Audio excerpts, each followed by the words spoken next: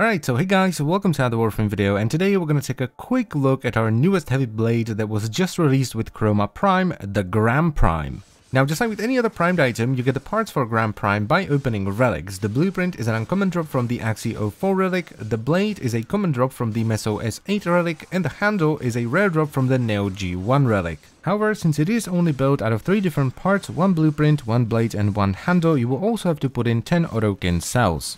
The Gram Prime is unsurprisingly a heavy blade that requires you to be at least mastery rank 14 to use it, and it does a gargantuous 180 damage per hit. 135 of which is slash, 36 is impact, and 9 is puncture. So it does almost twice as much damage as the regular Gram. Now it is slow, and by slow I mean really slow. It has a base attack speed of 0.8, which is the lowest out of all the heavy blades. But the supporting stats are just disgusting. It has a base crit chance of 32% with a 2.6 times crit multiplier and a 32% status chance. It also comes with somewhat of a unique passive. It has a bigger slam radius, and it also slams enemies more violently, so it will ragdoll them much harder than other weapons, which is not really a good thing unless you want to go for crowd control, because it has a tendency to bump enemies out of your melee range. There's also something fishy going on with the combo multiplier at the moment, because it cannot go past 2 times combo, and it takes way longer to get there than normal weapons, but some people are saying that that is a bug and it is sort of an artifact of Melee 3.0 that accidentally slipped in. And I cannot confirm nor deny this because I wasn't able to find an official statement that would say that it is indeed a bug and it will be fixed. And finally, the weapon comes with a D polarity in the stand slot and 2 V polarities. Now, the setup I ended up liking the most on the Gram Prime is a simple 1 Forma build where I've added a V. Now, one thing that actually matters an awful lot on this setup is the stance, because of the aforementioned passive where your slams are far more violent, so I actually went with Cleaving Whirlwind and decided to drop Tempo Royale completely. But it's not something you necessarily have to do yourself. The way I would look at it is that Cleaving Whirlwind is better for doing damage, whereas Tempo Royale is going to be a lot more defensive because you're going to be using the block combo and you're going to get the huge slams on top of that, so you're going to get a ton of crowd control as well. Now, as far as the mods are concerned, I went with Blood Rush, even though you can only get to 2 times combo at the moment, because with such a huge base crit chance, even a 2 times combo is going to push you to somewhere between 130 and 140% crit chance, so it's definitely better than True Steel here. Then, to capitalize on those crits and get some crit multiplier, I went with Organ Chatter, which on this weapon pushes you to 4.9 times, which is absolutely huge. And that is followed up by Vicious Frost and Virulent Scourge for a ton of status chance and some viral damage. This works really well with the high slash damage that the weapon comes with.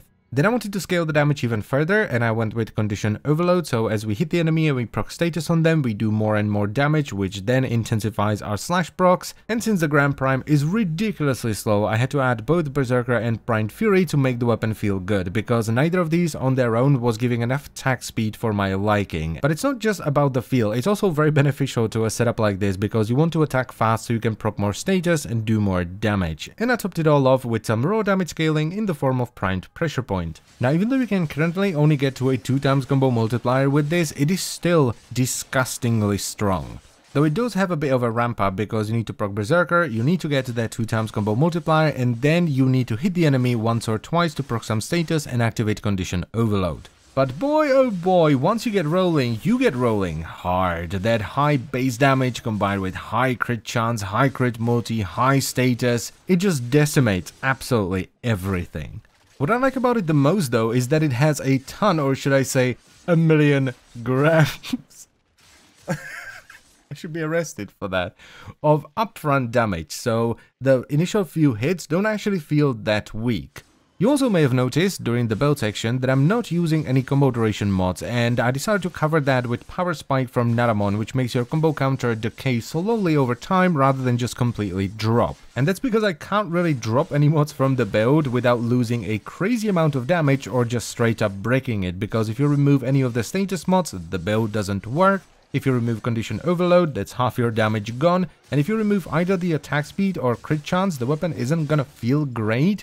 And once again, you're gonna lose a lot of damage. so I felt like going Natamon and picking up Power Spike was the best way to do things. And now we finally come to the conclusion, so what do I actually think about the Grand Prime? Well, I was sort of lukewarm about it until I tried this build, because I was playing around with Tempo Royale and the slams were getting really annoying because they were constantly bouncing enemies out of my melee range, which, while funny, isn't very good. But I do really like it overall, and if the combo counter thing is indeed a bug, so they will fix it and you will be able to go above 2x combo multiplier, it's going to be straight up the most disgusting melee weapon in the game, period. I mean, you can just imagine it. Look at how much damage it's doing now, multiply that by 3 because you're going to be doing red crits, and there it is. That's pretty much what it's going to be like. It's going to be this times 3.